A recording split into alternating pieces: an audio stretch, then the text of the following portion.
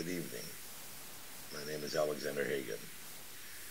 I'm the CEO of a small, medium-sized business in Silicon Valley. Previously, I was a financial analyst and a financial journalist and a research engineer in telecommunications and filed several patents. Tonight, I'd like to speak to you regarding the selection of Barack Obama's cabinet through an email that was sent to John Podesta from Michael Froman of Citibank. And what he put in this email was that, at the risk of being presumptuous, I also scoped out how the cabinet level appointments might be put together, probability weighting the likelihood of appointing a diverse candidate for each position, given one view of the short list, and coming up with a straw man distribution. Obviously, multiple permutations of this are possible. This was just one example of how it might pan out. So what does this list look like? Well, in order to look at that, you might want to think about what our friend Mr. Chris Cuomo at CNN warned us. Also interesting is, remember, it's illegal to possess these stolen documents. It's different for the media. So everything you learn about this, you're learning from us. And in full disclosure, let's take a look at what is in there and what it means. Joining us now, CNC. Now, also interesting. It's quite extraordinary that he would try to scare us all in this fashion.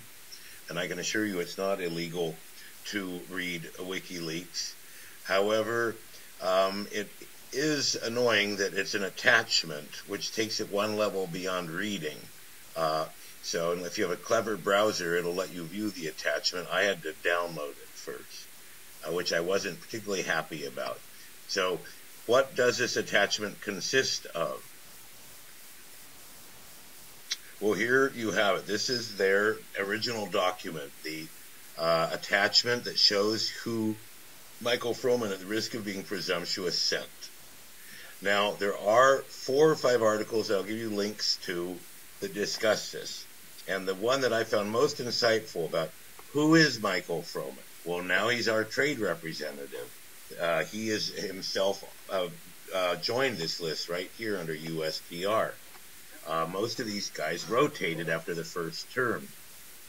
And so let's take a look.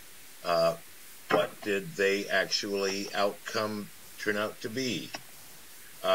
So at the heart of it all for me is Tim Geithner, protege of Larry Summers, who is protege of Robert Rubin. Robert Rubin is the original Secretary of Treasury for Clinton. He made his name at Goldman Sachs and then went on to take on Citigroup. And as you see, what I would call his choices, barring any other explanation, every one in bold here, represent Rubin's forces. So there's an interesting article I found when I was trying to look into this, Robert Rubin's Wall Street Cult. So you should take a look at that article. It's actually a very serious and normal article. Nothing that would shock you, and very well written by a clear-minded individual. And let me take credit for everything he says right, and then I deny any culpability if I was mistaken, and he erred in some fashion. But I was impressed by his description of the so-called Robert Rubin cult. So you can access this document I created. But basically, in all the key positions of real power, he cleaved to this center, I would say on foreign policy, right, and on domestic policy, neoliberal, deregulation, less taxes, and more free trade, things that don't really help the American worker. And then it's interesting, the ones he did pick, he took labor, Obama did, and deviated from the script, agriculture, small business, but all the key positions were either immediately occupied or eventually occupied by the nominees on their list, except for CIA. And if you were president, who's the one guy you'd want to make sure would never screw you? I don't know that that was his motivation, but that's what occurs to me when everyone else was part of this Clinton-Rubin gang, or the Bush gang, in the sense that we've got Gates here in defense. And then, of course, in CIA later on, we end up with Petraeus. And so there you have it. Now, the other interesting connection to make is Tim Geithner's phone calls. So this whole thing, you know, Michael Froman, Citibank, Geithner, protege of Rubin and Summers, Goldman Sachs, Citibank connection. But if we look at Geithner's phone call during the crisis and we extrapolate from that, I mean, the two guys he talked to the most were, I think, Robert Rubin and Larry Fink, and I'm sure Larry Summers. You can go back and look yourself. So I did some research before about who controls the United States, and this dovetails so much with the research I did before, which was not meant to be conspiratorial. It's just looking at who owns what shares in public companies. Now, I'm hoping this won't jam our system here. It doesn't appear to be good. So this is a slide on media ownership. 5 big media companies, each of them in turn controlled by an even bigger company. So anybody having any oxygen is very low, because in order to express opinion at the Wall Street Journal level, you'd actually have to buy a $50 billion company at this time, not a $5 billion. A lot of these media companies were weak, could have easily been taken over. They're not very profitable, but they're all owned by massive companies who it's in their interest to influence public opinion. Now, Time Warner is not that big company at the time of this, but General Electric certainly was, although it spun off. But this makes Comcast an extremely dangerous company to American democracy, because they have a huge cash cow over here that will defend this forever. The same with Disney and ABC. And ABC, CBS, Comcast, Time Warner, all of these have worked on the Clinton side, whether for good or for ill. There's a lot ill here with the neoliberal side.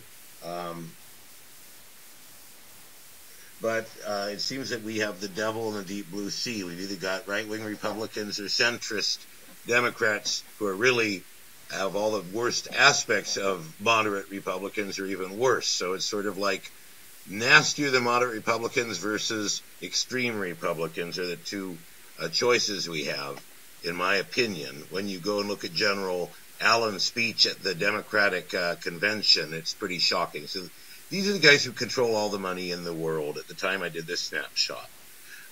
This is 15 trillion assets under management. It's more than all the Fortune 500 companies put together. Assets under management. These are fund managers, massive private equity firms, and you guys can have access to all of this. These are the biggest companies in the world in terms of assets under management, total raw assets.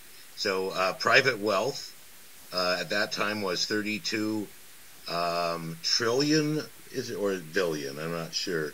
I think that would be 32 trillion. Yeah. Pension funds, 30 trillion. So you see, we're creating all these funds, problems for ourselves. This whole pension, mutual fund insurance is really our money.